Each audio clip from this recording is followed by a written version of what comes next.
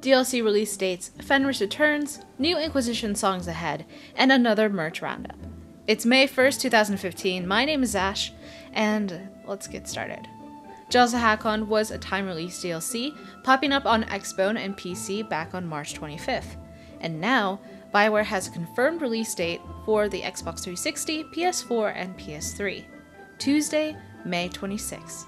Price is still a penny away from $15. If you are thinking about buying the DLC but not sure what to expect, my review of Jaws of Hakkon is up on this channel. Links below, and don't worry because the intro is spoiler free. If Jaws of Hakkon is not your thing and you're looking for something a little bit more familiar, the Black Emporium's release date is confirmed for Tuesday, May 5th. The DLC is similar to its predecessor from Dragon Age 2. The mirror transformation allows you to change your Inquisitor's appearance, while vendor tables allow you to buy new weapons, crafting materials, schematics, and more. Also, Xenon the Antiquarian is still the owner, thanks to the lovely Yavanna, so he may say hello. Coinciding with the release date is the Dragon Slayer multiplayer expansion, which offers a new location in Ferelden where you finally get to slay a dragon with friends. Also, you can play as 3 new characters: the Avar Skywatcher, who combines magic and melee, Zither, the really cool virtuoso that casts magic by playing the lute, and Isabella. If you need me to explain Isabella, you should probably play Dragon Age 2 because the Pirate Queen of the Eastern Seas needs no introduction. Both the Black Emporium and the Dragon Slayer multiplayer expansion will be free and again will be downloadable May 5th. As far as book news, David Gator hinted at a familiar face returning in his next Dragon Age book, Fenris. While the book isn't about him, the lovely, broody elf Fenris will be playing some role in the upcoming novel.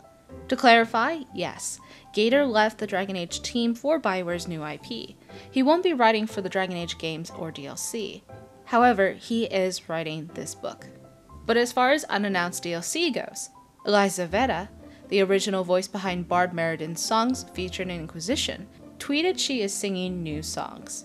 It's already been hinted that Bioware is making new DLC campaigns, likely related to Darkspawn, but new music is a different road to the dreary deep roads we're so familiar with, and is very, very exciting.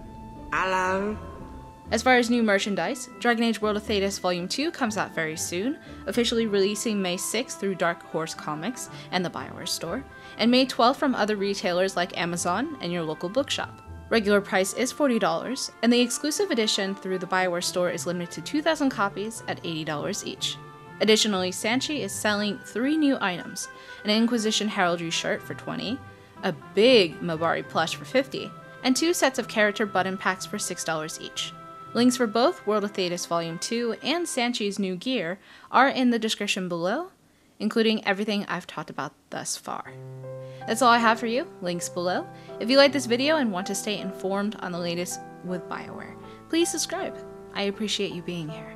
If you want to know what's coming up on this channel, especially the live streams on Twitch, like my Black Emporium stream on Tuesday, be sure to bookmark ladyinsanity.com/schedule. If you want the latest Dragon Age news before it even hits this channel, follow me on ladyinsanity.tumblr.com. Enough of that, Van Harel and Ansel, I'll see you next time.